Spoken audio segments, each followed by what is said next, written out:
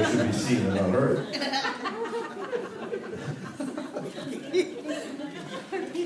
You guys do know there's lots of people watching and listening to this stuff, so we welcome them. Amen. All right, so people are getting healed all over the place. You're healed. We're all adjusted. We're all happy. Amen. We're a funny bunch. Not the fun bunch. We're the funny bunch. We're not just in looks. Why? Because we're a peculiar people. God has always called us the remnants, right? The remnant, the peculiar, the strange. That's us. We're the full description. As long as you're not granola and being a flake of fruit or nut, then you're all right. Oh, I don't say they can change today. All right.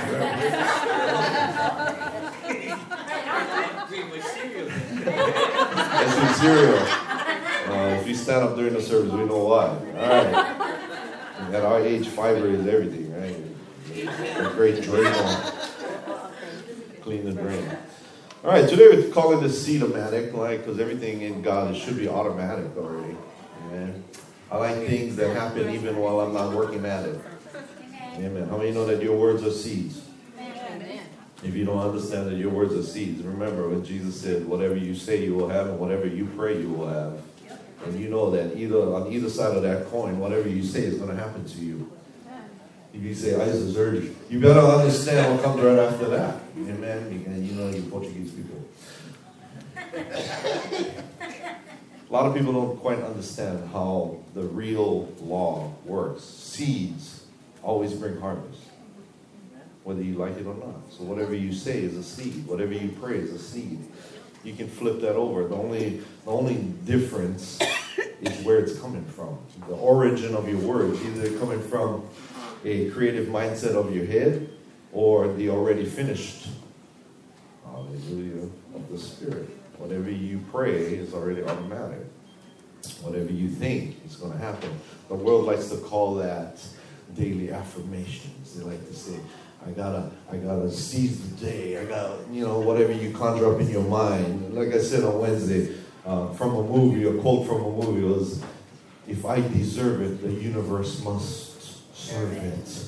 I mean, that if your universe, that big, great black hole between your ears, conjures up something creative and you speak it, it's still going to happen. The creative DNA of the Lord is always through voice. So whatever you speak is going to happen. So I like to joke around because life is a joke. Amen. Most ministry opportunities I get are a joke because it's just a recalibration of a mindset. All I got to do is flip it down into the Spirit and then they're all healed. Yeah? This is not difficult stuff. You're never supposed to look at a preacher or a man of God as being some intellectually superior being than you are. It's supposed to be where I get up here and I tell you stuff that's already recognizable to you in the Spirit. It's not supposed to blow your mind because your mind should have been blown by the cross. Amen. The finished work of Christ should have blew you away already. Amen. So, that we are now recalibrated back to the origins of Adam in the garden. Whatever you say. Remember, it's time for the body of Christ to tend the garden, not to farm the land. See, if you're into farming, that's going to take a lot of toil, which was the curse of Adam. Oh, some of you not even listening to me. If you're out here trying to work the kingdom, it ain't going to work very well. But if you're here to enjoy the fruits of the labor of Christ, then it's a restored garden. Amen. I'm not here blowing your mind, huh? All right. So read with me. Christians must invest time. Time is your greatest resource, and it's also your worst curse. Because whatever time you squander, it isn't able to. You can't recalibrate the clock. The clock keeps moving. You don't get younger. Amen. So the enemy understands that his greatest weapon against you is to waste your time. He understands that. So while you're busy asking questions, you're not working the answers already given to you. That's the essence of the curse of the enemy, is that he loves for you to question authority and existence. Say amen.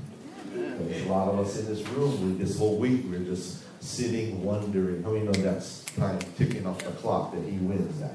All right. He can't kill you. without permission, that's Old Testament. He even had to ask to affect Job. Right? So we know that even in this day and age, the enemy can't kill you, but he can kill your time. Yep. That's all he wants. He wants to just block up time so that you just lose that opportunity. Amen? So he loves to do that. And he loves for you to say, well, I'm a spirit-filled, powerful man or woman of God. I'm a child of the King, all the while questioning your own existence. You guys see the trickery? Yep. Not good. It's just chunks of time that get blown right out of your lifetime. All right. So we got to invest time in learning how to operate in the kingdom of God system. Amen? And that's real simple. I'll teach you. It shouldn't blow your mind, like I say. When people don't understand the laws that govern God's kingdom, they're powerless. Amen? But we can determine our own outcomes by planting the Word of God in our hearts and allowing it to produce the type of fruit we desire for every situation and condition in life. Remember, God is the unconditional God. Amen. Our minds love to put conditions. So many of you in this room right now, even though you've been sitting here a while, there's a part of you in your mind that tells you, well, I'm not being blessed because I'm not going to church. Of course! Of course! You know why? If that's what it takes for you to be blessed, then you better show up. Amen? How many know that the greatest thing you can do is understand that you are a seed seeking a harvest? If it takes for you to plant your butt in here as a seed for a harvest to take place, then that's the way you got to look at it. I better get there so that I can bring about a harvest somewhere in my life. Now, I'm not here to scold anybody about showing up. I'll preach to the chairs. Amen. Many days I do. I have a bigger audience online than I do in physical form. But does that stop? No, I don't. It's up to you. You know, all I can do is give you the food. It's up to you to eat it and nourish yourself. You know that the Word of God is food. Amen. Amen. Would you rather watch a commercial and eat a Whopper on TV, or would you rather go to Burger King and eat the Whopper? See, there's two ways to look at it. One's going to make you fat and one's going to make you hungry. Amen? So you can stay away from church and stay hungry, or you can come in and get fat. Now, this kind of fat ain't bad for you. It's good for you. All right, so the kingdom, there's two systems working in the universe, right? It's the kingdom of God system. And the kingdom of God, just let me remind you, although we capitalize it in notes, nowhere in the Bible is the kingdom of God capitalized with a capital K. It never is. It's never capitalized kingdom with a capital K. Why? Because it's not a place. Just to remind you old timers who still don't get it, the kingdom of God's system is a system of order and action based in faith and love and hope. I mean, you know that the kingdom of God's system is not a place you go to, it's who you are. You are, according to Paul, you are an ambassador. Everybody know what an ambassador is. It's a person who represents another place and comes, and he is sovereign to himself. I mean, you know that every one of you in this room is sovereign to the kingdom of God. Not in place, but here you are the kingdom of God. It's the way you say, think, and do things. Your flag flies high. The enemy knows who you are. He knows that he can't touch you. He knows that you are sovereign on the earth. He knows that he can't affect you, but he can make you alter your behavior to represent his world rather than your own. Go on, preach it. Boy. Go on, preach it. So, I've said this before and I've taught this before. If, let's say, the Japanese embassy sends out his ambassador in his limousine out into the streets of Honolulu, let's say. He's driving around and he's speeding going 100 miles an hour on the H1, which is impossible, by the way, because there's too many cars there. Anyway, but he's going 100 miles an hour and a cop pulls him over. You know what the cop has over him? Nothing.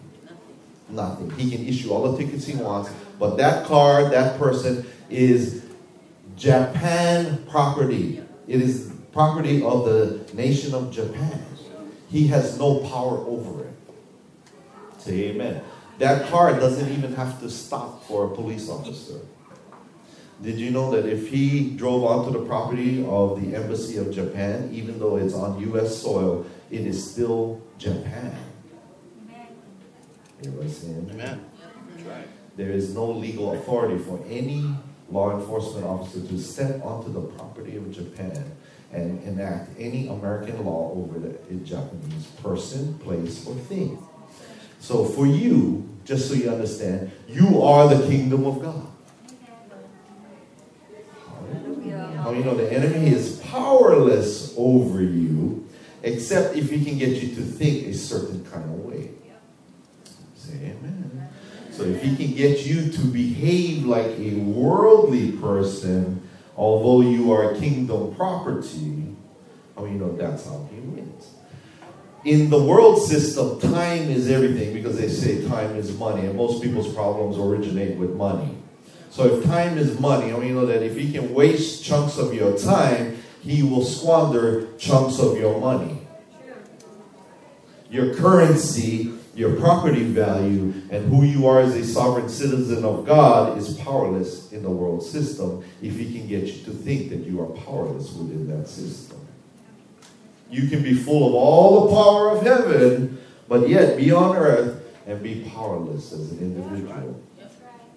You can have the kingdom of God stamped on you. You can be the greatest, highest ranking ambassador of the kingdom of God here on earth, but still have poor mentality because you switched over to a world system mentality and he has rendered you useless. Amen. Some of you looking at me with big eyes. This is how it all works. You're not from this world. Amen. Amen. Hallelujah. He is not greater than you. God has made you his personal emissary, his personal representative here on the earth. But yet some of us behave more like the world than we do from the kingdom that we're from. Hallelujah. You're sovereign. Everyone say, I'm sovereign. The devil has no power over me. The only thing he has, if you really want to hear it, the only thing that he has over you is that activated mindset that he conjured up in the garden within Adam. He was able to get Adam to activate a worldly mindset, all the while being the garden's ambassador. Hallelujah. A garden doesn't have to be farmed. It has to be kept. With the word wilderness, all it means is one of the definitions of the word wilderness is an unkept garden. Yep. So when Jesus was tempted and taken into the wilderness, all that was happening was Jesus as a sovereign individual was taken into an unkept garden to enact his power. Some of you will get it next Thursday, 4:30. I always say next Thursday, 4:30. Hallelujah. Because some of us just don't get it. Because we've never been taught it this way. So we always put a question mark. Are you sure, Pastor? Brah, I'm sure. I've lived a long time, 29 years. Again, this August 31st. I've lived a long time working the world system. You know that world system hasn't worked. It hasn't worked. Although I can connive my way through it. I can scheme my way, worm my way through it. You know that it's still not working for me because I'm not from here. I'm from there. Yeah, praise God. You know, it's funny. People, they always say, oh, you master pidgin English, bro. On my birth certificate, I was born in Baltimore, Maryland. I came here when I was 2 months old. Because in those days, you couldn't fly an infant. You had to wait till they were at least a month or more old. My mom went into early labor in Baltimore. She hated Baltimore because my dad was from there. She hated it. Wanted to come home and give birth when she went into early labor. I guess I really wanted to come into the world. So my birth certificate is actually from Maryland. But, hey, I don't know. Nobody knows unless I say. You know that nobody knows that you're a Christian unless you say, act, and do what your kingdom dictates. Nobody knows. You can go out and dance on the table whipping your bra in the air, ladies, right? You can do that. But does that reflect where you're from? No. You men can walk around and schmooze you away with all the girls, but does that reflect where you're from or where you're at? Amen. We eat living bread, which is the word of God. Amen. Or we can eat marijuana brownies here on earth, right? So it's all reflective of who you really want to represent on any given moment. So right now you're in church, everybody puts on their holy face. Praise God, good morning, how are you? But then you turn around and say, I don't know why I'm honking. Two reflective personalities, right? Do we all have personality disorders? No. You should be the same person in church as you are outside of church. You should be the same person in the workplace as you are here. How many know that there is no distinction except the enemy just laughs? Look at them representing my kingdom. Look how quiet it gets in church. That's the mark that I'm doing good when you all get silent. It means work in your mindset. Amen. All right, so you understand seed time and harvest. How many know that God sent you as a seed? Like I said before, how many of you feel like you are the black sheep in your family? Raise your hand. You know, because you were the seed into that family. Oh, no, what? You were the one. Everybody thought you were the rotten one. You were the seed into that family tree to disrupt the whole tree. Amen. Tell the truth. How many of you really feel out of place sometimes in your own family? Everybody's an angry individual. You're the happy one. Everybody's dumb, but you're the smart one. Well, you think you're the smart one, right? Okay, so everybody's white, you're black. Fur, that is. Amen. It's because your thinking goes against the grain of the family tree. Why? Because you were the seed planted into that family tree. Many of you question, why God? Why did you set me amongst this bunch of idiots? It's because you were the seed for change in your family tree. Amen?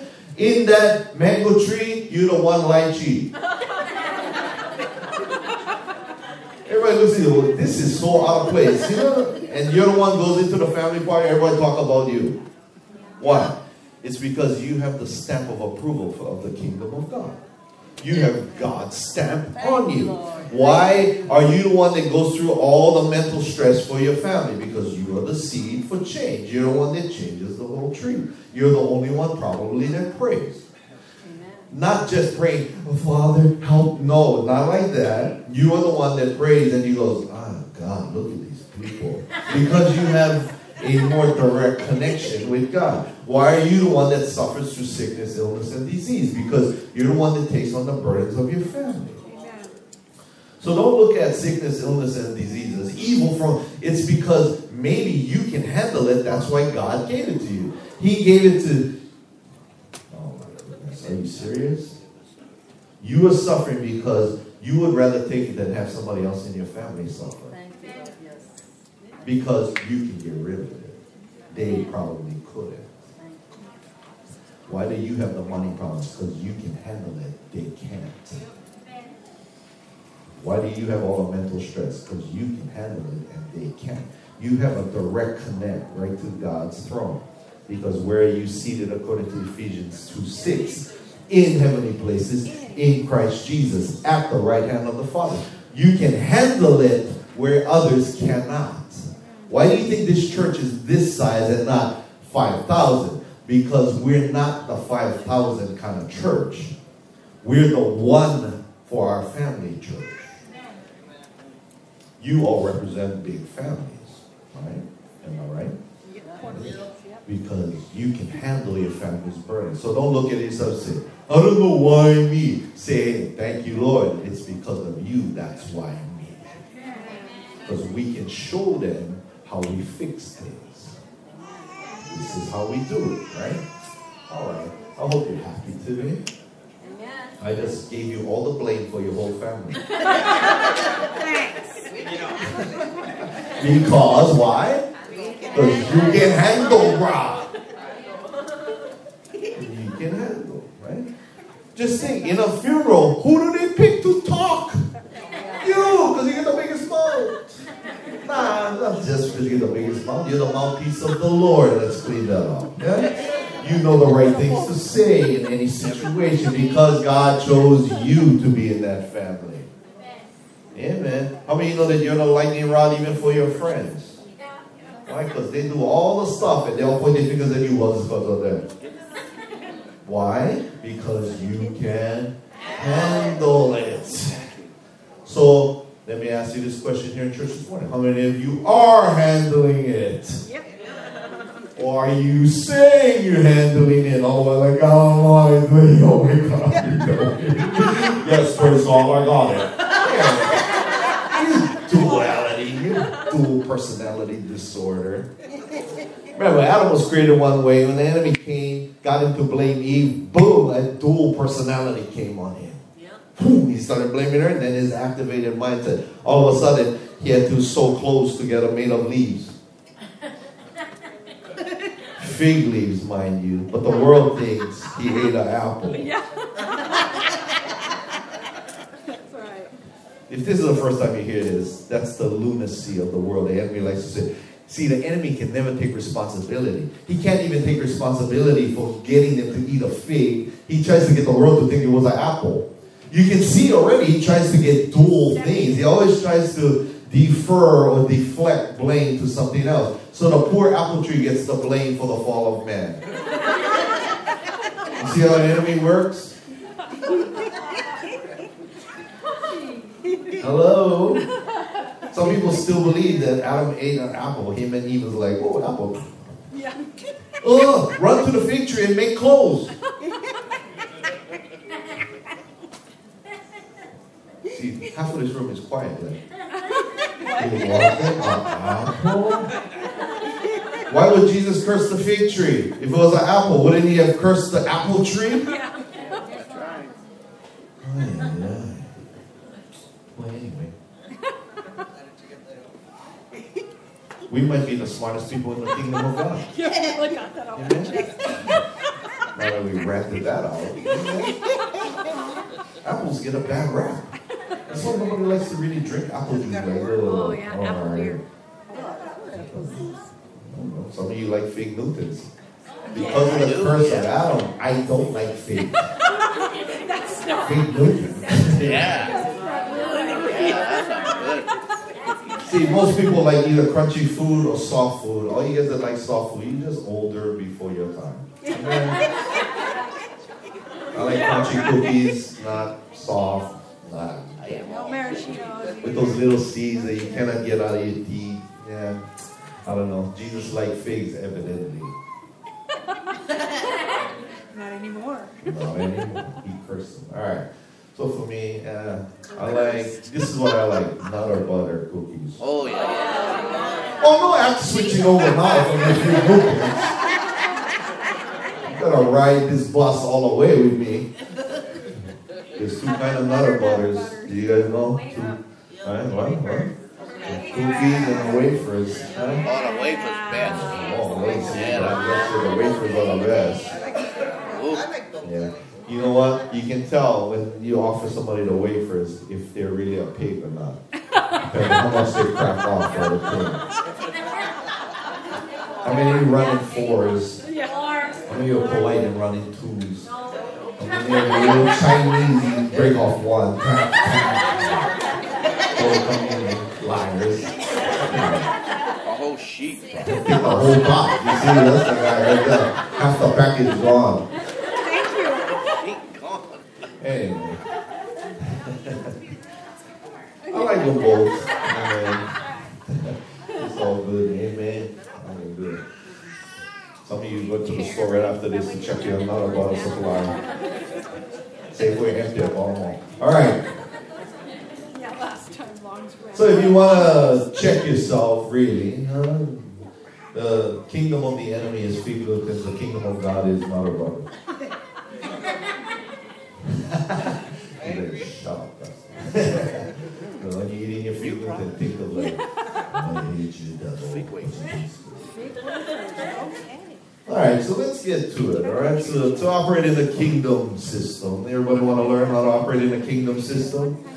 I kind of outlined it already. Your words are seeds. That's how it starts, right? So if your words are seeds, how many of you need to check your word seed?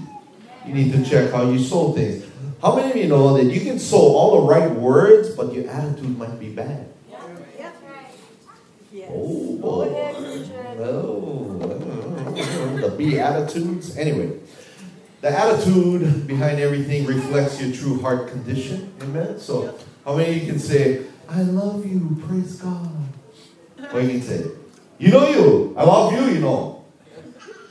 Two different attitudes, which one do you believe? Well, in certain situations, you may believe the harsher one rather than the soft one. Well, you know that everything has an attitude behind it. It either reflects a mindset or it reflects the true nature and essence of God. So you have to be careful with your attitude. Before you say anything, you should always check your attitude and where it's coming from. Amen. So to operate in that kingdom system, we must reject the values and standards we learned in the world system, because that reflects your attitude. And we need to embrace God's way of doing and being right. So in Matthew 3, which we threw it up here today in the Amplified Version, but you can look at it, the whole schematic here. Now look at chapter 3 in Matthew. The first 3 words tells you a story already. Okay? It says here, in those days. So let me just share that with you right now. Because there's a lot of churches out here preaching in those days as if it's these days. We're not in those days. We're in this day. You get it? All right, so some people, and I'll just say well-intentioned preachers and teachers of the Word of God, need to understand the present tense and the past tense of the Word. Some of them don't know the difference. I don't know if they were in Hawaii public school system. But it doesn't matter, because it doesn't matter where you got educated, it's how you walk in your education. Amen. Many of us here graduated from the Hawaii State Public School System. Some of you didn't, some of you never even finished school. But praise the Lord, we can all make sense out of the Word of God if we understand present day truth. Everybody say that. Present day truth. Not past day truth. It's already talking. In those days, John the Baptist appeared preaching in what? Wilderness. What is the wilderness? The unkept garden. So it was the garden that was established by the enemy through Adam and Eve's fall. He appeared. He was preaching in that unkept garden of Judea along the western side of the Dead Sea and saying, repent. Change your inner self, your old way of thinking, because there's a new thing about to happen. You see it? Regret past sins. Live your life in a way that proves repentance. Seek God's purpose for your life. This is the Amplified Version. It already gives you definition within the scripture. Okay? Seek God's purpose for your life. What is your purpose for your life?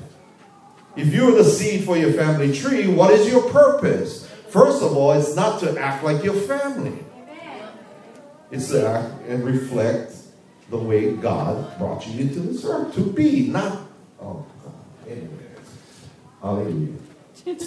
For the kingdom of heaven, notice the word kingdom, oh,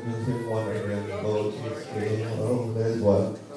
Lord, so it's not a place.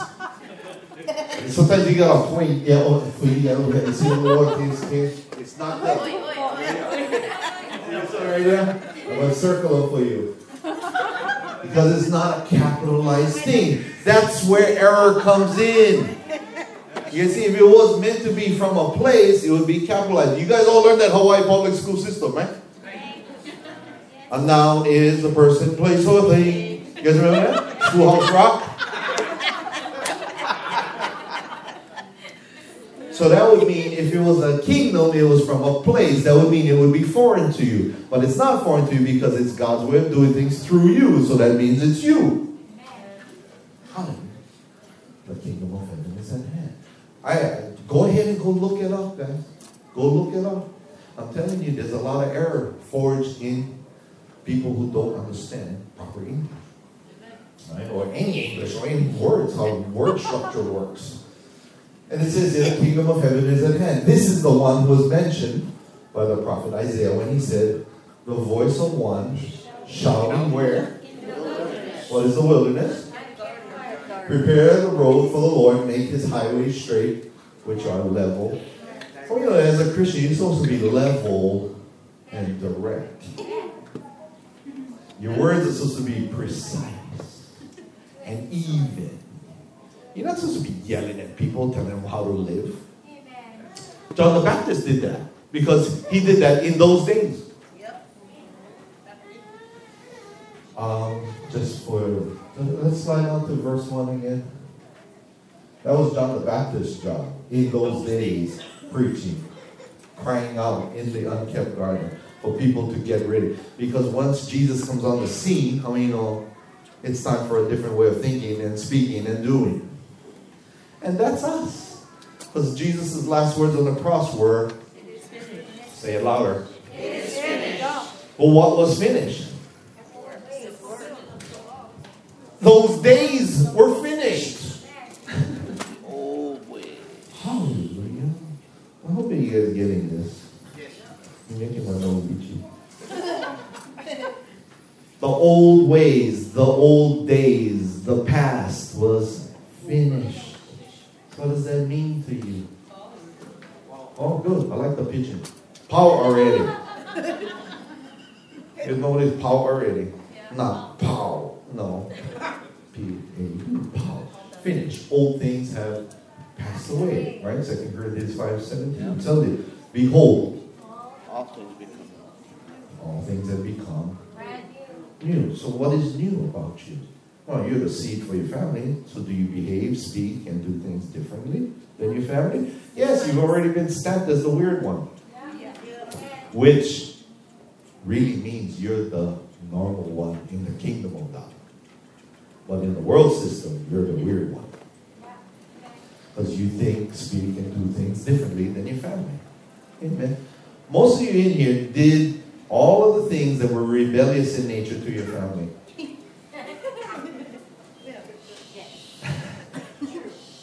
I'll just let that sit in for a little while. You were the most rebellious one in your family, all the while acting like you're the most innocent one. Everybody else was rotten, but you were the rotten one inside. You did your stuff in secret. Yeah. But you acted like you're innocent so nobody knows. Why? Because that's the way you were working your duality. Amen. Most of your siblings were rotten, doing things out in the open. You were doing it in secret. Right? Because you knew who you represented, but you wanted to get away with it. Amen. You wanted to prove to the devil that you could beat him up on his own turf. All while acting like you're from heaven. See some of you laughing. Anyway, it works well for you. You know why? Because now nobody can get away with nothing. You catch them because you were like them. Amen. Oh boy. I got used to it. We're not going to have the biggest church. You know why? Because we're all the secret society. You all recognize each other. Bro. What's up? You know what you got away with. A band of brothers and sisters. They're the secret society. Yeah. Alright. So the old ways are all done. Amen. But in those days, when if you look at this carefully, this is what John the Baptist was preaching, right?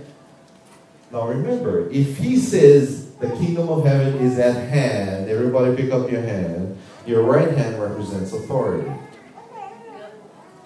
The kingdom was at hand. How do you know that the kingdom is at hand? Whatever you do with your hand of authority has to happen. Hallelujah.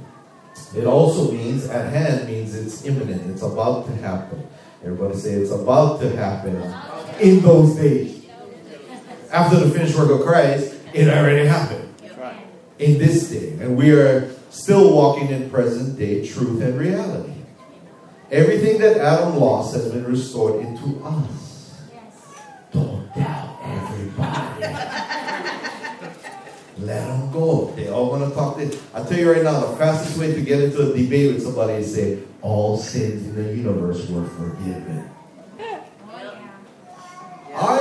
guarantee you that some people will fight with you and debate with you for the right to go back to hell. Even though they say with their own mouth, Jesus is the Lamb of God who took away the sins of the world. If Jesus took all the sins, why are we talking about it? Just look at your religious mind.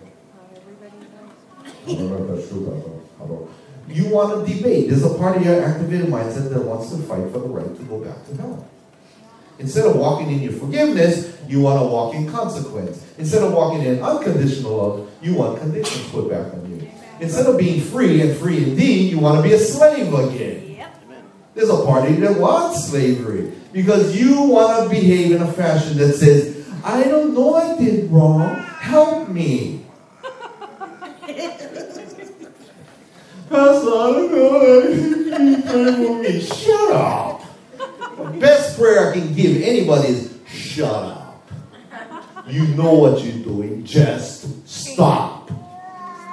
But my family, my father beat me up, my mother, my cousin, my ex-husband, my ex-wife, my exes all wear Rolexes and live in Texas.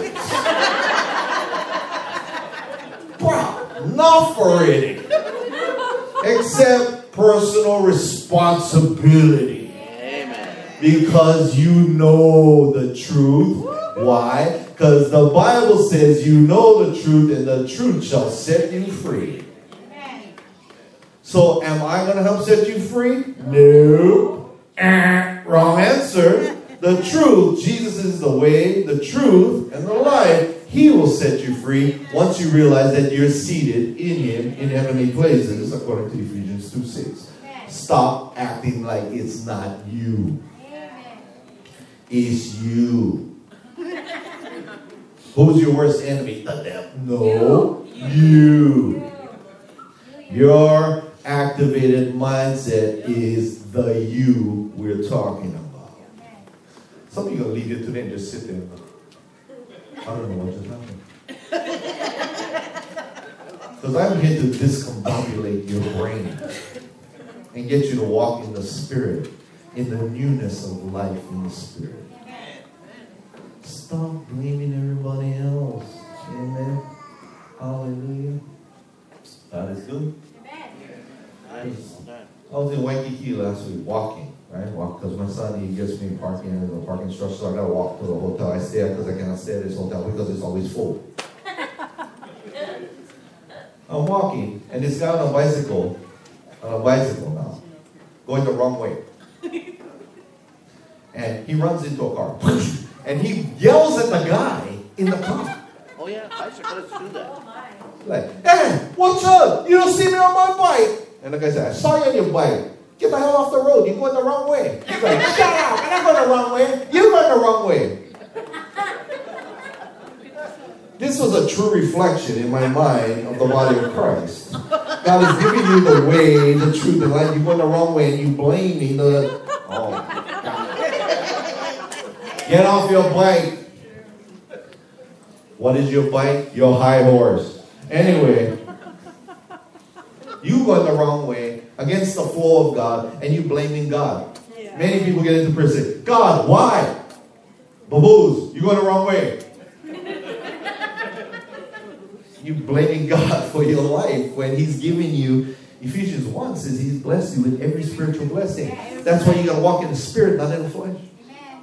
You walk in the flesh, you get what the flesh offers you. Hallelujah. Hi, I'm Pastor Tim. Welcome to my world. Don't worry, I get preachers that write to me rotten, evil stuff. Like, you don't know what you're talking about. Sin hasn't been paid for. Well, then you don't believe in Jesus. That's right. That's all I write back. Either you believe in Jesus or you don't. Oh, don't worry. There's people. Or they get one of their people to write to me instead of them because they have no... I would say if they were Japanese, the name would be Noboru. Or Nomoboru. Anyway, because he can't do it himself. You got to stick somebody else on me. And you know what? I'm not going to change my message just because of somebody. I don't suffer from rejection. People say, oh, how you feel? You lost it. No, I didn't lose nothing. Amen. You don't lose things in this world. Paul said, to me, it's all gain. That's right. Amen.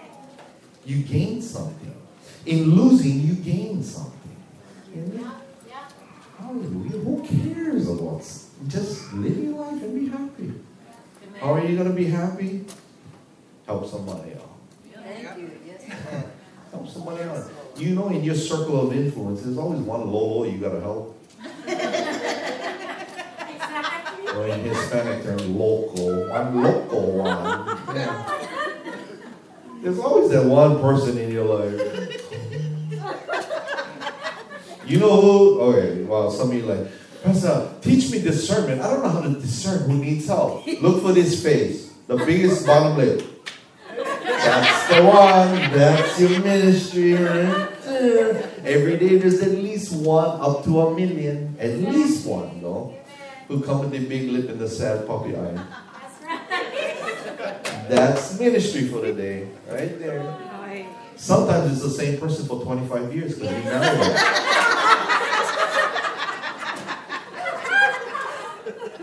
When we wake up next to him, you're it. Let me pray for you. Wow, in Jesus' name. Some of you want to do that, right? Remember the attitude. Watch your attitude. All right.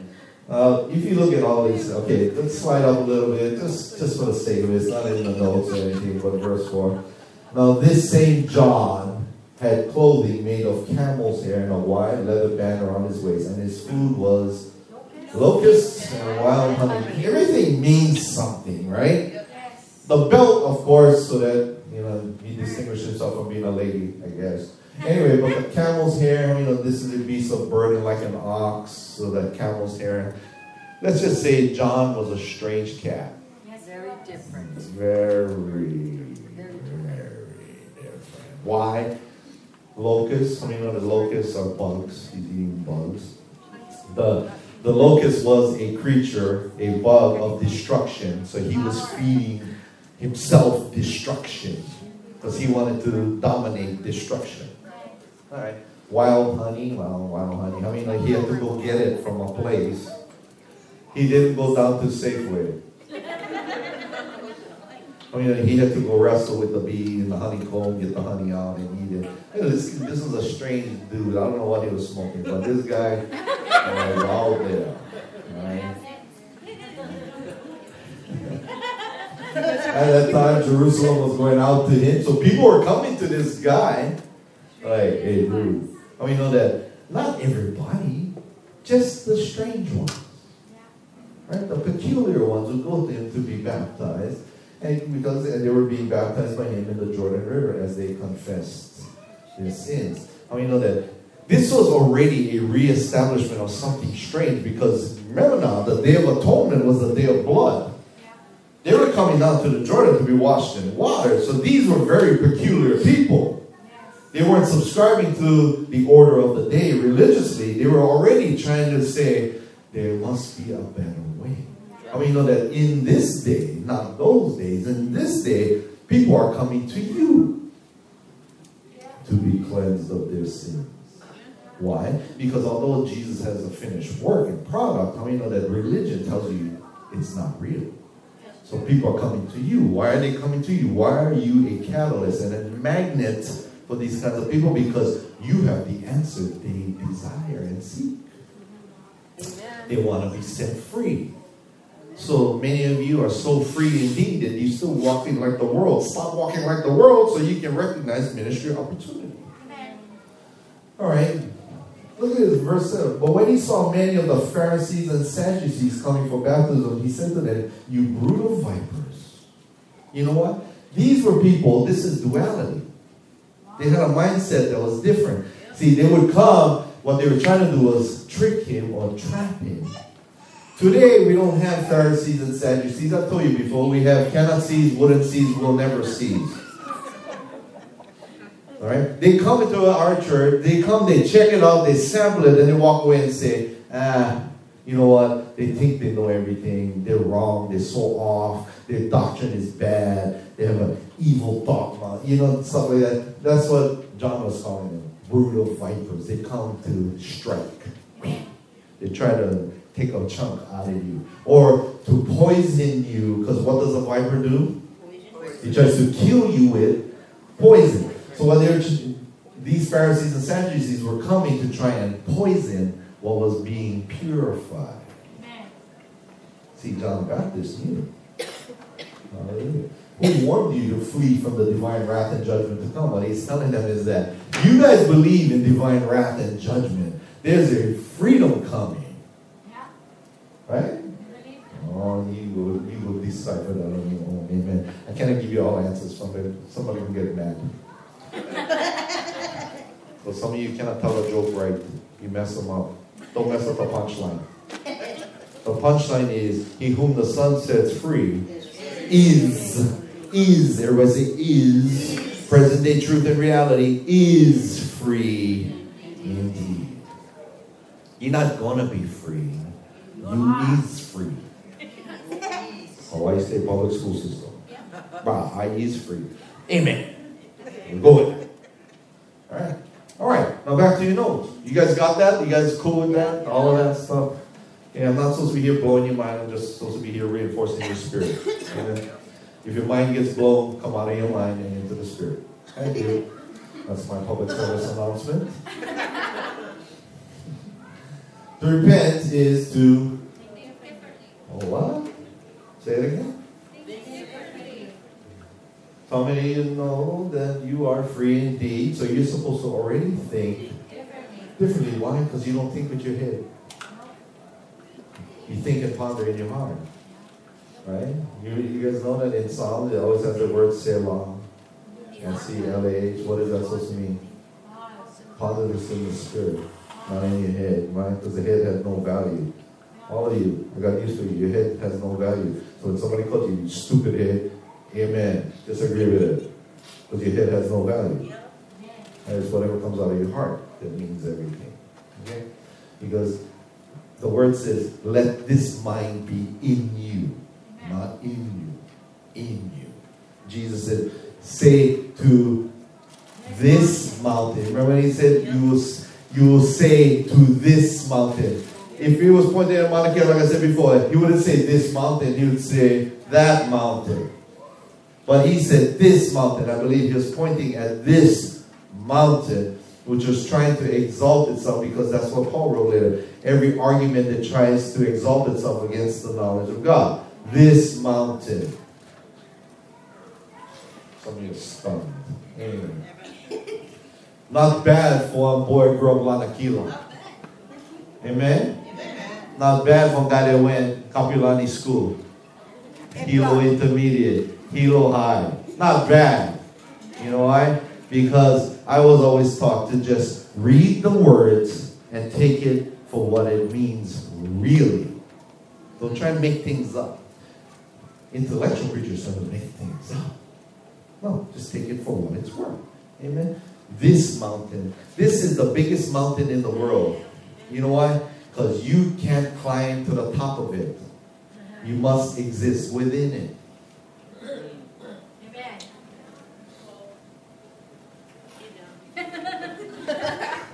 Oh. That's the truth. The reality is you can't climb this mountain. This one always tries to exalt itself against the knowledge of God. The word knowledge, Jesus said, you will know the truth, and truth shall set you free or make you free, certain translations. So if truth and knowledge work hand in hand to make you free, then what's going to stop you? Hallelujah.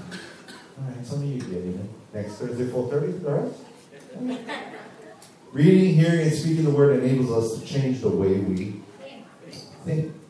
You guys know that any one scripture that you finally get can set you free and on the course to something else. Because it says that life is a pathway illuminated by the word of God. If you're not getting illuminated by the word of God, then you are in the dark, trying to glow in the dark. Because if Jesus is the light of the world, and you're in Him, you're glowing in the dark by yourself, looking at the path.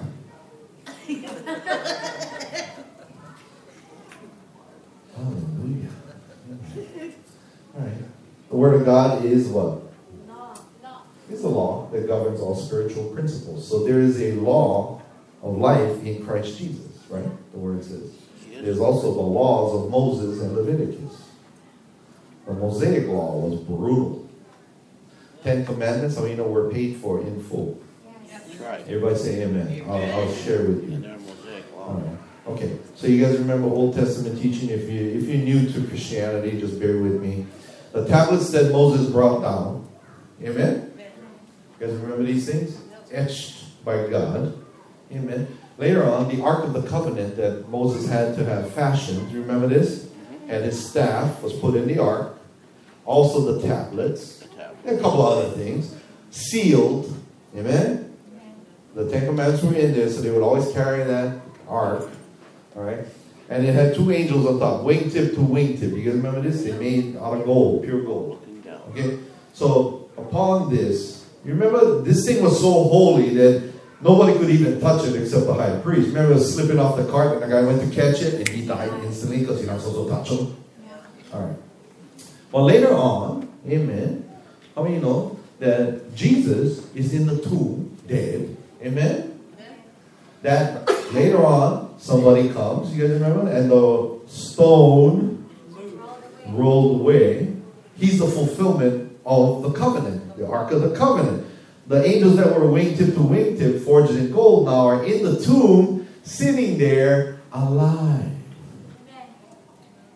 Oh, sorry, not even there. Why was there 2 angels in the tomb? Because they released Jesus from the law. Amen. You guys need more time to think about it?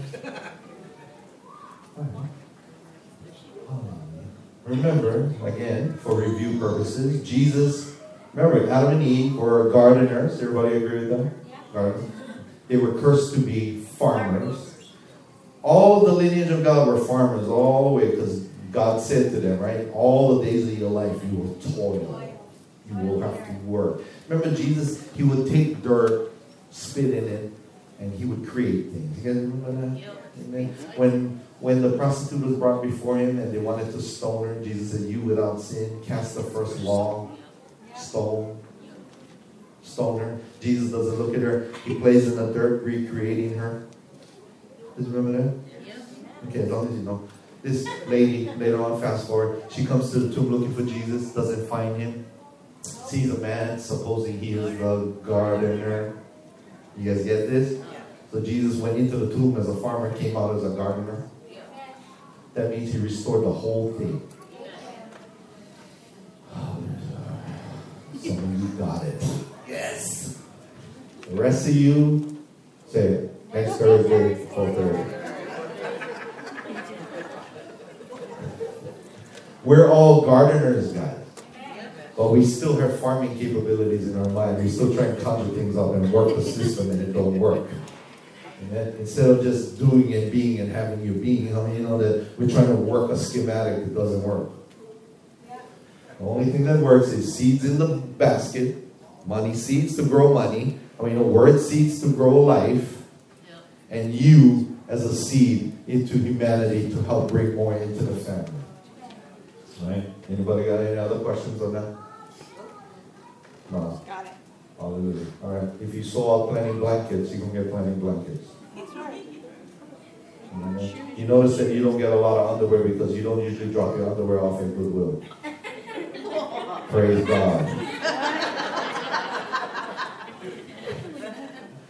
Who would want those anyway? All right. So the Word of God is the law that governs spiritual principles. All. When people don't know and understand the Word, it's impossible for them to experience success in God's kingdom. Because the Word is a seed that's deposited into you. It's not coming to you, it's already in you. Paul said in Romans 10, he says the Word of God is near you, in your mouth and in your heart. it's already pre-installed software. How many ever bought a computer? If you turn it on, what do you see? Microsoft, Windows. What if you never had that and you have to do your own? You're like, what black and computers? What am I doing? Let me do nothing. Right? Because it's pre-installed. Don't you like it? You can look around, right? You didn't buy any software yet, but it comes pre-installed. How many know that you came to Earth pre-installed? Whatever other apps you put on top of that is you. Take out the P's. Anyway. Somebody get that next time. Remember now, the word ass is not a bad word. It represented a beast or a creature of burden, right? That's why when Isaac and Abraham go to the mountain with the servant says, Master, would you like us to go yonder with you? What does he say? Stay with the ass. Some of your attitudes need to stay with the asses in your life. Tied to a tree of some sort. According to the Bible now, it's not according to me. Abraham said, tie him to the tree. Tie your ass to the tree. This is straight up King James Version, guys. I don't make this stuff up. I'm not here trying to be gross and negligent. I'm just telling you, Abraham said that. Take the ass, stay with the ass, tie the ass to the tree. You know what the tree represents? The crucifixion of Christ. You guys get that? Yes. So all of this is comedic humor in some sort that God has. That you know that God is funny, right? Because tell God your plans and listen for the answer. This is what I want to do, Lord. How you going to do that? You can't even manage $1. You like 1 million. Oh, everybody has these grand plans. Lord, if you gave me $1 million, this is what I would do. Like, I gave you $1 last week, what did you do with them? Yeah. You made enough with the tax. You got to look for the fish in the ocean that Jesus sent with them coins for the tax. Anyway. Some people, they have these grand plans, but they're not good at what little they have. Jesus taught that what you do with the little is what will happen with the much. Amen? Some of you are on track. Some of you are starting to tithe and give offering. You're on track. That's good. Let me tell you why. Tithing erases the curse of the law, the requirements of the law, which Jesus already did, by the way. But there's a thing with money that it has its own little thing going. So you got to give a portion to get the lot. So you do that with the expectation, like, okay, that curse that the enemy has tied into my money is eliminated.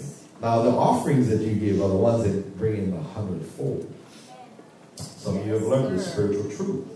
Amen. I'm saying right now, if you understand how money works, money, according to the Bible, it says this: the money is the root of all kinds of evil. Money in and of itself is not evil, no, but it's the root of all kinds of evil. So all you got to do is be smart and just say, okay, money is not going to make me its slave. I'm going to be the master of money. And when you're the master of money, more money is delivered to you because you're a good steward. You understand how it works. So if you want your $1 to turn into many dollars, you just got to be a good steward of the $1. Don't say, hey, you know what, $1 don't mean nothing. Yeah. How many know that's a bad attitude? Yeah, very much. You understand how the principle works. I would say a good place to be is 20 cents out of that dollar. Give to God the 80 cents. Go use it however you feel necessary. And then watch what happens. It delivers itself. It constantly does it. That's not me making the rules of the game. The game is there to be played. You all played some kind of sports before, or some kind of a game. There's rules to it. Don't you hate when you play Monopoly and somebody make up their own rules? You guys know how it works, right? You start off with a certain amount of money. This is the rules of life right here. You start off with a certain amount. It's what you do with it that brings in more. Don't you hate when somebody get hotels and you land on their hotel? All of a sudden, you want to turn into some squatter that wants to kill everybody and throw everybody in. Anyway, I don't like playing already. Things happen. Anyway. But you see, they learn the rules of the game. You all know the rules of the game, right? You like smoke cigarettes, smoke from your excess money, not from your necessity money. Amen. Don't you just hate somebody that borrow? Yes. Fastest way to quit smoking is no buy and no borrow. No borrow. No buy, no borrow, no borrow. You take away your ability, so you know that you eliminate the habit. That's right. Amen. Guys ask me all the time, Pastor, help me out with quit drugs. Easy. No buy and no borrow. They look at me like, but that's not going to be deliverance. Yeah, it is. You got to deliver yourself. How many of you subscribe to the newspaper and it's delivered to your house? How many of you? But, oh boy, real bad. Anyway, but, okay, maybe that's a bad example. But if you really wanted to read the paper, there's only two ways you can get the paper. On my phone. Online, you still got to pay. Yeah. No buy, no borrow. But if you really want to read the paper, you would have to go buy or go borrow. Third option involving crime is you just walk out of 7-Eleven real fast.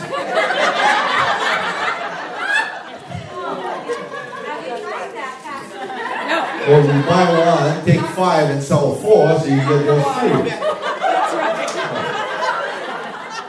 Yeah, I guess there's a myriad of options in this house because you have all mastered crime. Some of the most creative criminals in the world are in church. You know how I know that? Because most people try to connive their way through those spiritual laws and get away with it, and you come in here, you're missing something. Your teeth, your hair, your eye, your... Some of you have a missing personality. You gave it to somebody by sleeping with them. Order in the court.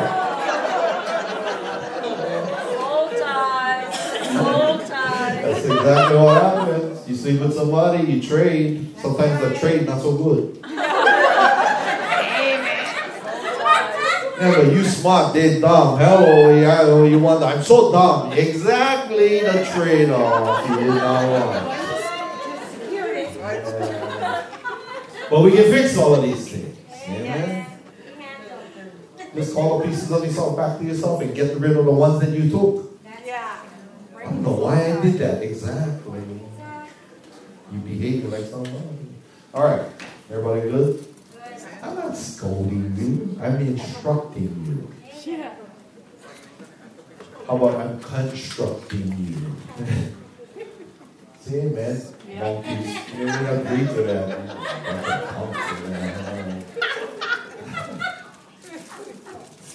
You know, I can bring up any one of you up here, and you can tell us all your history, and we'll be like, amen, amen. Nobody in here would be mind blown. You'd just be like, did that.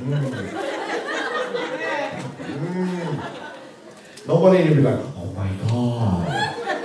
That's why you're in the right church. You know? We all did that stuff. Right? And they would tell this story, and most of you in here would be like, that's all. Anyway. That's it? Like when I went bankrupt, $750,000 to the IRS, somebody comes to me, I was like, I cannot sleep at night. I owe the IRS $3,000. That's all? That's it? Like, oh my gosh. This is the church of love. That's it? You guys have mastered life. That's why you're in here. Amen. And a child shall lead them. I'm the biggest child. I look at yourself like, oh my God. Oh, I was bad. I did some stuff, but I'm not going to say what. I'm transparent, but not that transparent. Really? Yeah. Hallelujah. Yeah, you guys know. We all know the way out, right? Because we all have attorney show us the way. And if not, you were your own best attorney because you told your attorney how to do it.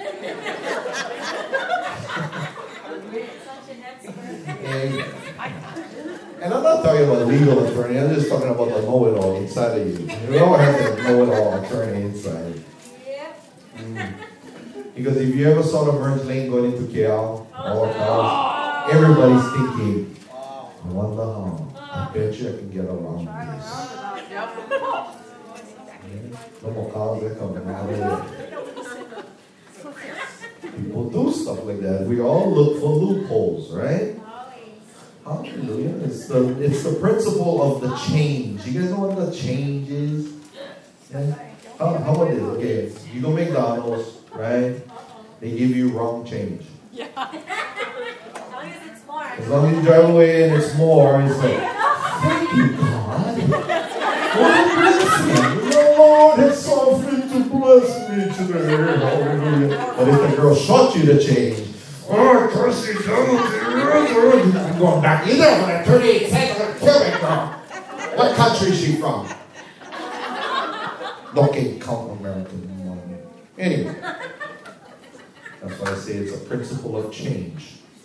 Loose change. Some of you get that next Thursday. Some of you go, I'm going to sell 5-hour energies out there for $5 each. I'm going to make you buy one every day. All right, so the Kingdom of God system operates according to the principle of, read it. Seed time and harvest time. All right, some of you can read. Private school, Marcy went Marinol. The Hawaii State Public School System. She went Marinol. Catholic school. That's how she came on Eagle. All right. Because Catholic kids are way off. Y'all about to do this Hail Mary full of grace. How I can win this race. Anyway. And then they go out and they do all the nasty, come back confession. Father, forgive me for all sins. My last confession was last week Saturday. You did what in 1 week? Oh my God. All right. Let's all read again. The Kingdom of God system operates according to principle of seed time and... Come on, you guys are good. All right. In the same way that farmers plant corn seed, you guys know what corn seeds is? They resemble corn.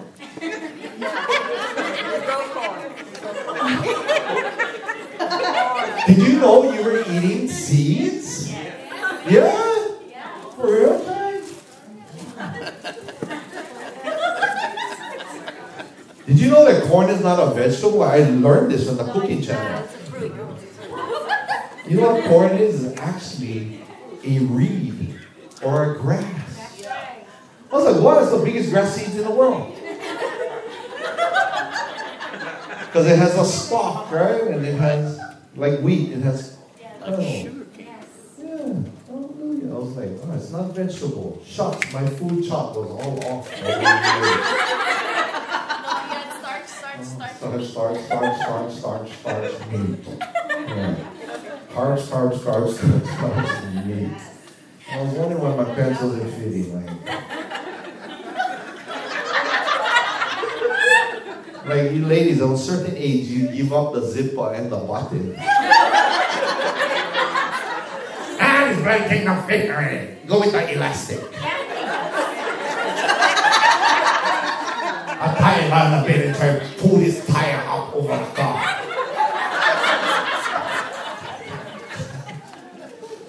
We're going with elastic. And I'm like, nobody see my size. I get 4 sizes, and it ain't small, medium, and large. Because if you go with the button and the zipper, you gotta go with a number, and you don't like nobody know your number. Because numbers are judgment, right, girls?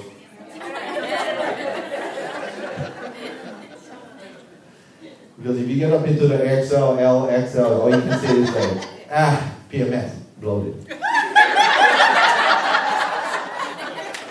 That week of the month is all week, all month.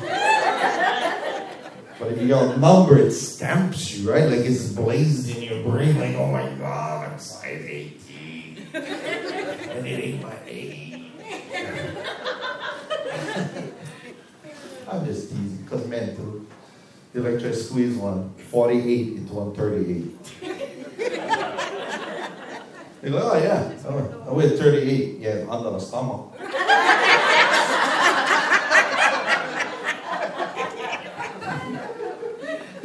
I lost plenty of weight, you know, I've done to like 34, 36.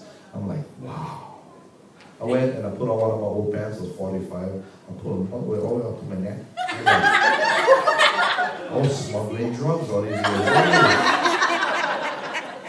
The drug in the world was me. Anyway. In high school, I was 33. I was like, oh. I remember my friends were like, oh, about 28. Now I'm thinking 28. That's anorexia. I will make a shirt for all us in this church, okay? And it's going to say, I fought bulimia and won.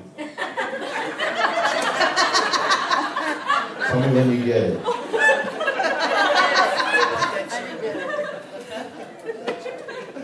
I fought bulimia and won.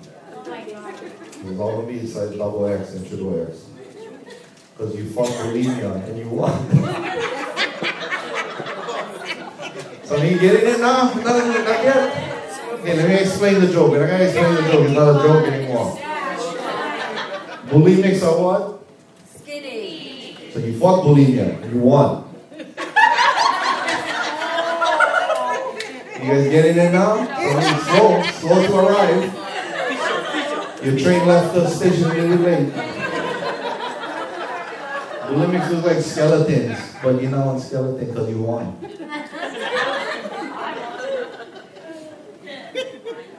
I'm going to sit down on the wall. I'm going to put CrossNet Ministries. Let's just say you guys are healthier than most. If there was a nuclear holocaust, you would all survive longer. We're blessed that way. Not as long as the cockroaches, but you eat the cockroaches because you're hungry.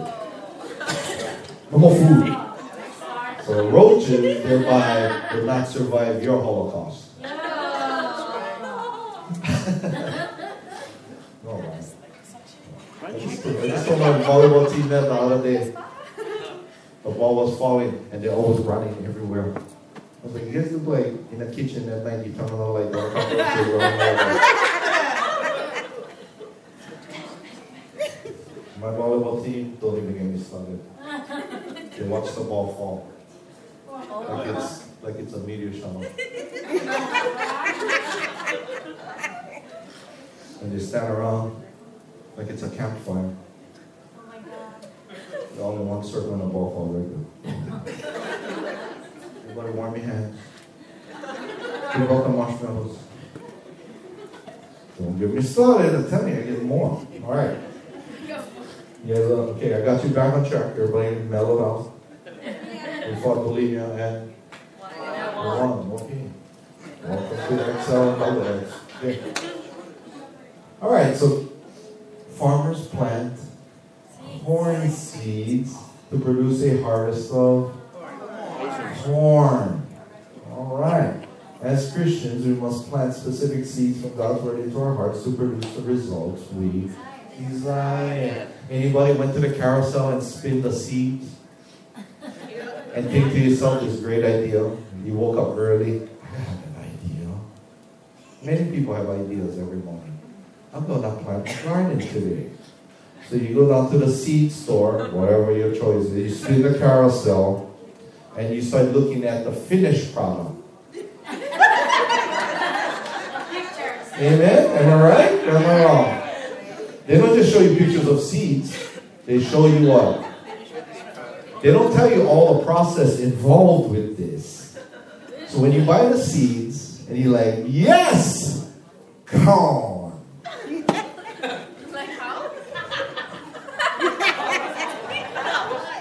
All of you get this idea in your head, and this is going to just go in the ground and poof! It's like Jack and the Beanstalk. Let me try these beans. Now, What's all involved with this, boys and girls? You want to be a redneck farmer? Oh, first you got to prepare some kind of soil, whether if it's in a pot or in your yard. I can tell you already, you start digging your yard, you come against you guys know what I'm like, burning rocks. Oh, pretty soon, you're sweating, and not from menopause or menopause. And you're like, I need a break. And you go and you never come back. Yeah, you got a bunch of rocks on the side with hookahs. And you're like, Bombay. Bombay for local people is never. Some people, they're real meticulous. They buy the pot, right? Or they do the square foot cutting, right? They get the plank, they put all the dirt down, and every day they come look. I ain't too much yet. Next day. Pretty soon you start seeing other things pop up. You're like, oh, here they come. And it's all grass. And then kicks in the spirit of Bombay. Because you don't want to weed all that out, right? Eventually the seed comes up, right? I mean, you know that one day, hopefully more than one day, your crop comes up. And what do you do then? You know that 90% never come up. Why? Because people stop tending the garden. So what does that mean? Well, let's put it, okay, you guys like Benjamin Franklin's?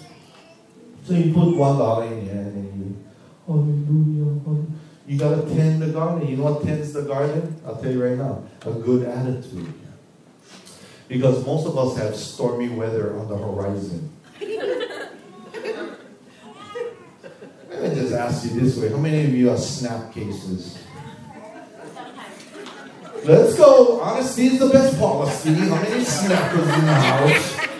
Yeah. What delays any garden from growing? Stormy weather. Snapper. I'm in a room full of liars. If you're not a snapper, you're a liar. Anyway. Because everybody in this room, the only reason you're here is to curb your enthusiasm with F words. And those that don't externalize, they internalize. I just go take a walk. Well, stormy weather doesn't mean anything other than you are basically delaying your crop from growing properly. So you gotta keep seeding. So some of you, I got news for you, sitting on a mountain of seed that hasn't erupted yet because you're still a snapper.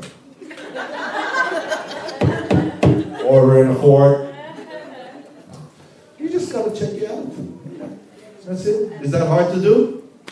Next time you want to snap and choke somebody, don't even think about it. Just say, I love you.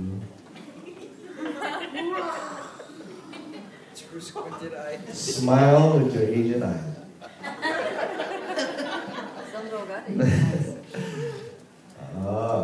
Everybody got Asian eyes.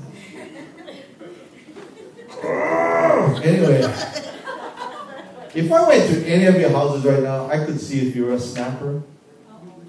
Because you got dents in your wall. You got broken doorknobs. The door stop on the back is punctured through the door guard. I go to people's houses, they ask me to come bless their house. And you know what? This doesn't take prophetic wisdom and insight. I just look around and I can see already. If you're pukas, this is what I say. You guys have a lot of anger in this house. You know what the answer is? They're baffled like, oh, you know.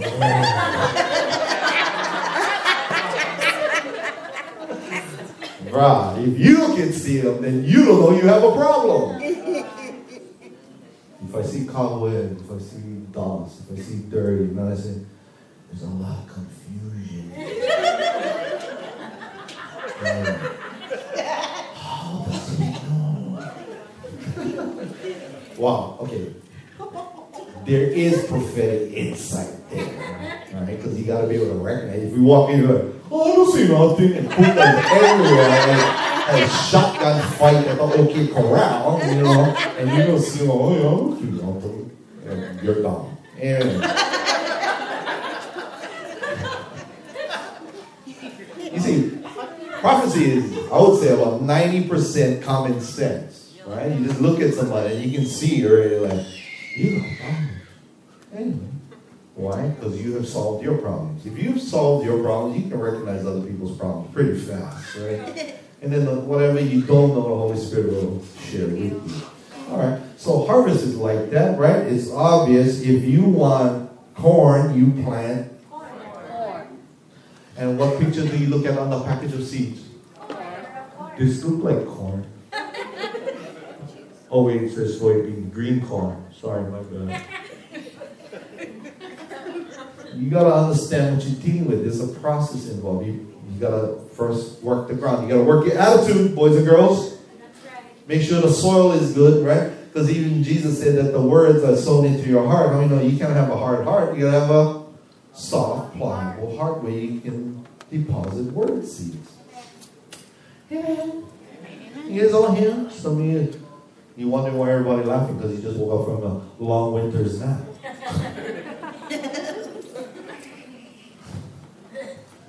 Specific seeds, all right? Healing scriptures are planted in our hearts. Produce healing. What kind of healing scriptures? By his stripes I was healed. I mean, no, that's a scripture in Peter, right? By his stripes I... In Isaiah, if you go Old Testament, you say, by his stripes we... You guys don't even know what I'm talking about. The devil study. Okay. Debt cancellation scriptures produce. And my God shall supply all my need according to his riches. Amen. Does he? Yes. But what's in the way? Stormy weather. Stormy weather will keep even God at bay. Amen. How are you going to snap it up? God, why? How come? Why? If I was God, I'd be like, what?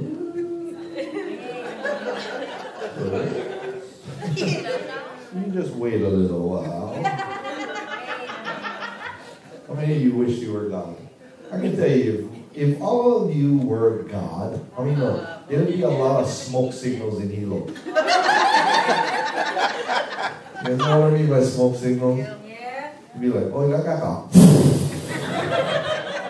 big cloud of smoke. Oh, one of God operated over there. Oh, plenty of and Panero. Well, it's not was over there. Anyway, Apocalmano. No, anyway. Why, Luca? Baby K will be gone. Anyway. I mean, your workplace would be gone. They went to the DMV. Somebody was standing in line too long.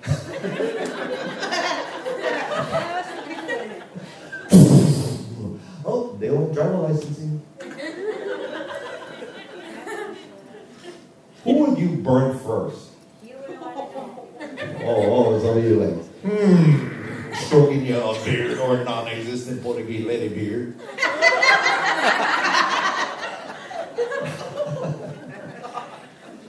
I think about that sometimes, like, if I was God, would I be a God of unconditional love? No, that's why I'm not God. That's why we gotta behave like God, amen. Gotta realize who our Father is and where we're seated. Where are we seated? Ephesians 2:6. In heavenly places, in Christ Jesus. So you behave like Jesus. Aren't you glad when God looks at you, he sees Jesus and not you? Because otherwise you'd be smoking. That's right. Quickly. Hallelujah. You guys enjoyed this today? Yes. All right. So salvation scriptures, and they produce what? Salvation. Don't be Portuguese and go salvation. Salvation when you know you stop drooling. Many Christians lack knowledge, and they expect to receive a harvest of something that they never planted in their Hearts, because their hearts are hard. If you're a person that constantly blaming somebody or some place or something, some episode in your life, you have a hard heart. You need to shake that up. Amen. Right? Your heart doesn't look like this. It looks like this. I'll punch your face with my heart.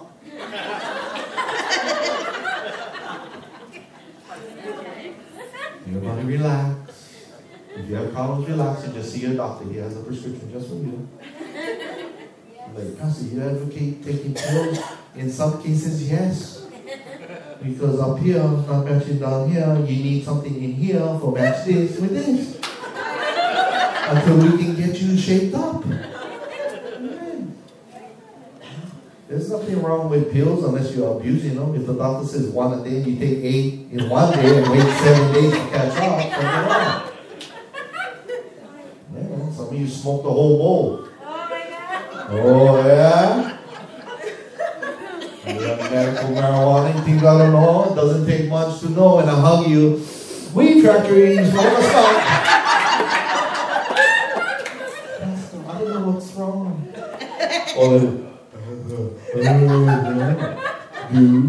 Anyway, why does the word dude have to be associated with people who smoke weed? Dude. They laugh with their eyes closed.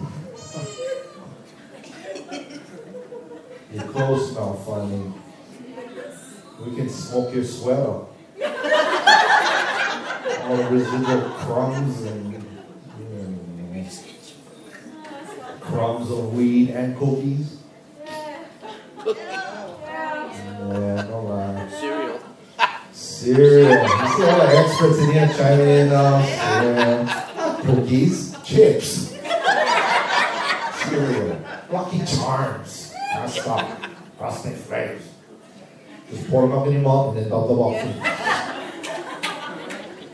See, this is a room full of medical marijuana experts in here. Some of us know, I don't know, I've lost it, yeah, no. I'm a cookie addict, no, okay. You guys alright? Too much truth. See, some people like,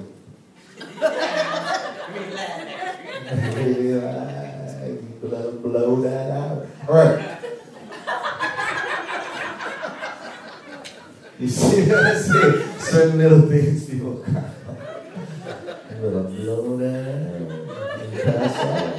Right. The kingdom of God system, back on track, guys, is governed by the Word. Thank you, 4 of you. Which is seed. But some Christians believe that their hopes, needs, and desires will move God to grant their request. God is not moved by your emotions, because that represents part of your activated mindset from Adam's curse. That's right. God is like, I hear a voice of one crying in the wilderness. But when I look up here, I only see Jesus. Jesus, you have indigestion? Someone's crying out of you. Get it? You'll get my humor one day. Hopefully more than one day. God has already provided man with everything. Everybody say everything. If you local, say everything. Everything. That's what I meant.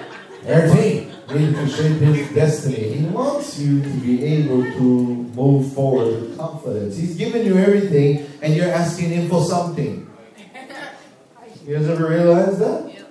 If he has given you the keys to the kingdom, he's restored everything to you, and you're still asking him for something, one of you has mental illness. And it ain't God, because he doesn't have a mental mindset that he operates from. Am I right? You know what mental illness is? It's not these guys that are institutionalized. It's Christians walking around with an activated mindset thinking they're going to fool God into getting what they need spiritually when they're in the mental. That's right. Duh. Practice. God gave man, read it, total dominion over the earth and enough seed to determine his own course in life.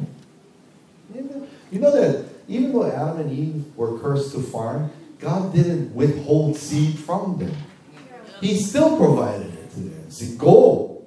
Now you got to do it yourself. Instead of creating with your words, now you got to create with your hands. But he didn't withhold. Amen. Even when Noah brought all those animals on the ark, God still saw fit to seed the world. You know why? Even though the whole world was obliterated, how many know that the dove still came back with something? Amen. Amen. And whatever wasn't seeded, still lying out there, was in the animals what they had eaten. You guys know when a bird comes flying over here, and something will grow. Yeah. You guys understand that, right? Some of you are the bird. You take your mess all kind of places, and you don't realize when you go over here, everybody acting up. You go over here, everybody acting up. I don't know how you go over here, everything acting up. You're a kukai.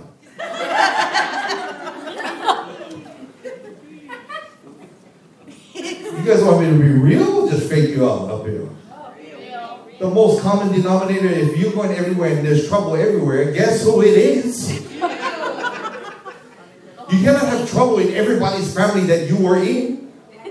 That's why all your exes wearing Rolexes. Because you go over here, I hate you, give up half your stuff. Go over here, I hate you, give you half your stuff. Pretty soon, half is zero. And you wonder why you don't want nothing. But you still mad. Too quiet. Some of you girls are God's prize packages. You end up taking your beauty into a rubbish dump, hoping you're going to change that into the kingdom. Remember, if you marry a guy that come out from the landfill all dirty, and you're dressed like a princess, thinking you're going to change him, It ain't going to work. ain't happening. You know why? Because where does he still live? As soon as you clean him up, you go back home. And he will drag you, come honey, babes, honey babes, come be my friend. And you're going to be like that. And before you know it, all your old clothes were your new clothes when you arrived. How come you wearing polka clothes? Mm-hmm. I love him. Pastor, you don't understand. I love him. This guy is rape, pillage, and strip you clean. All you are a tree trunk. And you're hoping fruit will come out of that. Well, my ministry is mostly women. You know why, right? Because I'm a father figure. So what kind of advice do I give my daughters? Run! Run for your life. It's better out there, girls. But if you love them, they cannot come against your love. Just don't make your love mental love. That's the, I love them, you know. I understand I love them.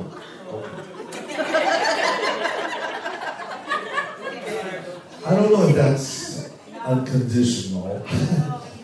I'm going to change your gospel. Pray for me and pray for him.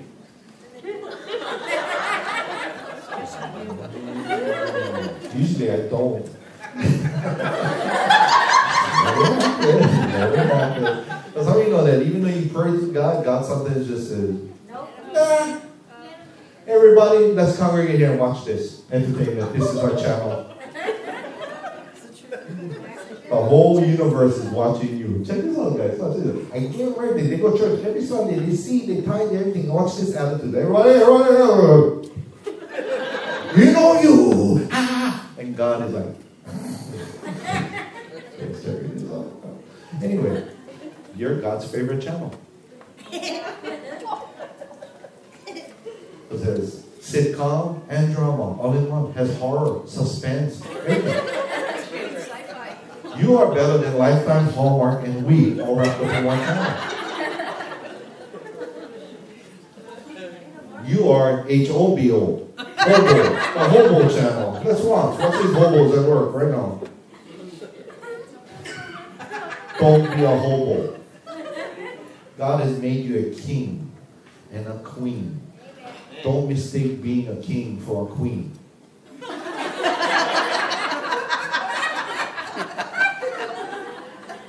In fact, you're all kings regardless of gender. Amen. Is that better for you? Some people think I'm picking on them. I just think it's funny. Just picture me with lipstick and spandex. Poop top. Poop earrings. And my best effort at shaving. Doing exercise. And talking with my neck. And you know what?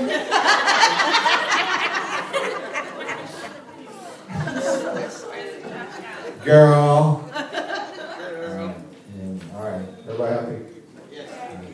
So he gave you total dominion. Now, people perish because they what? Fail to become proficient in God's system of seed time and harvest. Is that hard to understand? No, it's not. A heart is like fertile soil. It's a place where seeds take root, grow, and eventually branch out and impact our lives. You guys agree with these things? Yeah. God made man from the dust of the earth so that seed would. So seed grows. Amen. The heart doesn't discriminate between seeds. Whatever is planted and nurtured will grow and produce a harvest. So let all these evil guys into your life. I mean, that's not happening. I'm just trying to be real with you. Seeds of death, selfishness, jealousy, lust, and other works of the flesh produce death. While seeds of life, which are love, temperance, virtue, the fruit of the Spirit, produce life. This is not rocket science. Seeds enter our hearts through several means: eyes, ears, mouth, when we see, hear, and speak words, which produce corresponding thoughts. I mean, your thoughts become your words become your reality. Why? Because creative DNA. How does God create? Speaking. Basically, words. So what creates your life? Words. The number one seed is your finger. Your words. Pastor Jeff said middle finger. Anyway.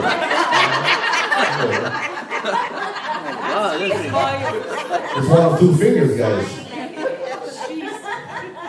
Or anyway, all right.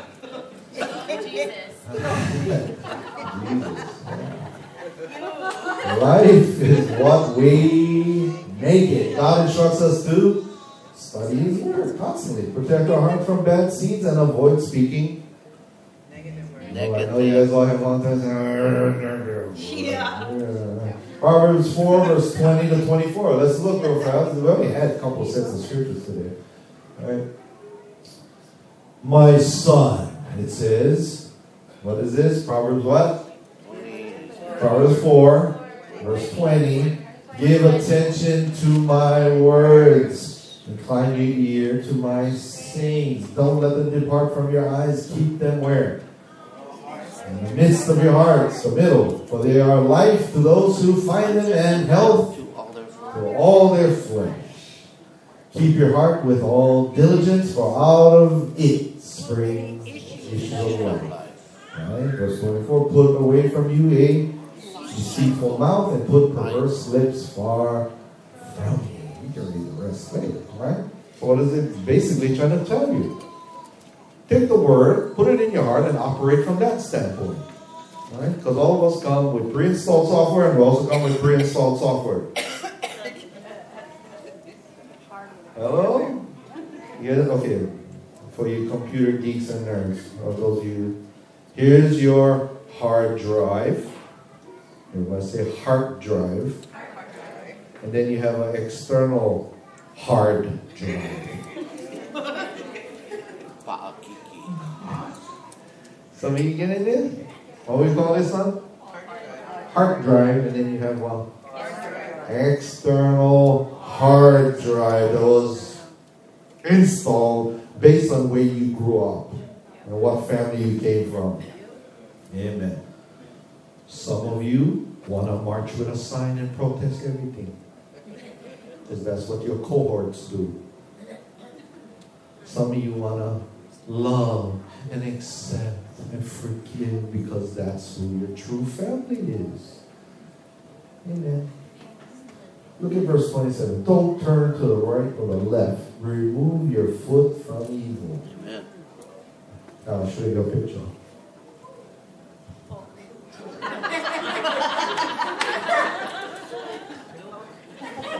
Remove your... Sorry, sometimes I gotta explain the joke. You remove your foot from your mouth, because your mouth is evil. Your feet talking for your mouth. Okay, you guys all got that joke? Okay. This is, by the way, Science 14 for those of you who are interested. Because I know I've shown you illustrations. Some people go, what how big his feet are?